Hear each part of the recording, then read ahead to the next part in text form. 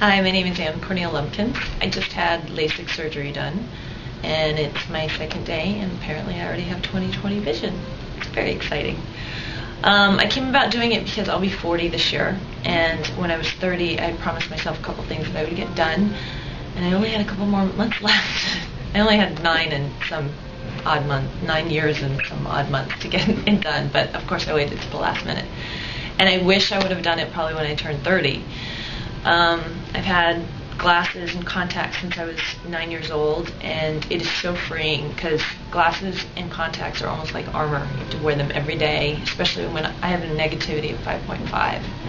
And I don't know if you know what that feels like, but if you have someone walk in your house in the dark in the middle of the night and you can't find your glasses, it's very frightening, especially if you lose one in the water. And now I don't have to worry about any of that. And the experience itself was interesting because it was really amazing, but it was really scary at the same time because you're afraid to move your eyeball. But it was so quick and so easy, and it was literally probably about 1 day recovery.